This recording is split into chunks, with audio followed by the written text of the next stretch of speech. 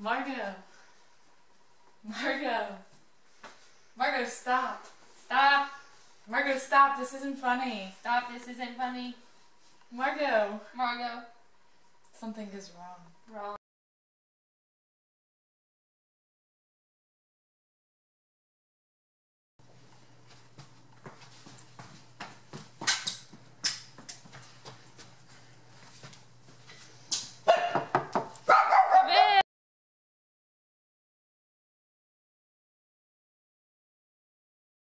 How are you guys today?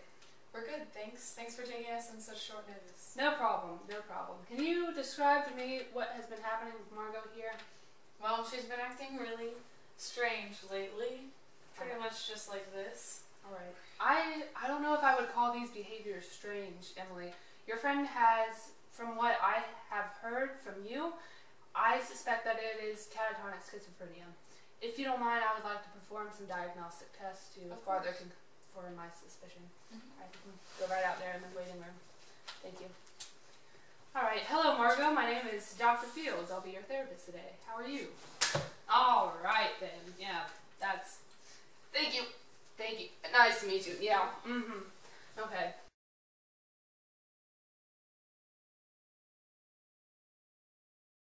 Alright, this time I'm going to put my hand out like I'm going to shake your hand, but I don't want you to shake my hand. My hand needs to be left alone. Do you understand what I'm asking you to do? Great. Okay. No, that's normal. That's alright, fine, that's fine. Alright. So now I'm gonna move your arms a little bit. Tell me if you get uncomfortable, okay? Okay.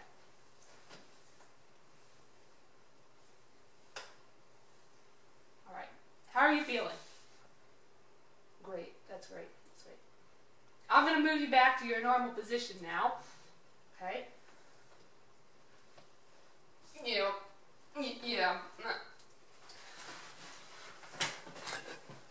Yeah. Okay. We'll just get Emily back in here. Emily? John, bring Emily in. Thank you, John. How are you? I'm good. Is everything alright? Well, by the looks of it, everything is not currently alright, but it will be, with my help. I will give you a benzodiazepine, which is an antipsychotic drug, and if she takes it daily, she should get back to near normal functioning. But I have a suspicion that her family activities at home, her home situation, may be having an effect on her illness. So if you don't mind, I'd like to watch your home behavior with Margot one of these days soon, so I can find out if my suspicion is correct. Okay, that's fine. Alright, I'll have my assistant set up a time. Alright, thank you for bringing her in. Come on, Margot. Come on, Margot. Come on, Margot. Come on, Margot. Oh dear. John! John! Get in here! John! Again. How is she? Is this how she's been for the past few hours? Yeah, she's been frozen like this for the past few hours. That's fine, that's fine. I'm just going to record your home situation, so I want you to just pretend like I'm not even here. Alright? Alright. Sweet.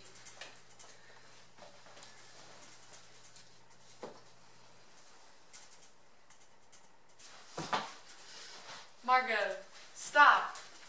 Margot, not again. Sit down.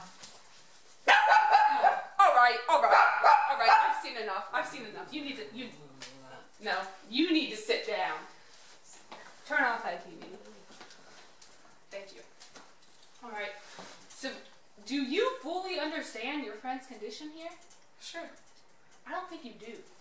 Listen, what she is doing right now, her actions are not being controlled by her. They're being controlled by her illness. She does not purposely mean to interrupt you. It's just her illness interrupting you. And you need to try to understand that so that you don't create an opposition against her, because as soon as she feels that opposition, she's just going to freeze, like a turtle going into its shell. Do you understand me? Yeah, that makes sense. Alright. I think, based on this observation, I'm going to have to schedule you to 2 days a week family therapy, in which we will come together and talk to get through your problems with Margot's illness and try to make you feel both more comfortable with her illness. Does that sound good? That sounds good. Alright, I'll get John to call you. Okay. Alright. Thanks for coming. Oh, it's probably fine. Mm-hmm. See you, man.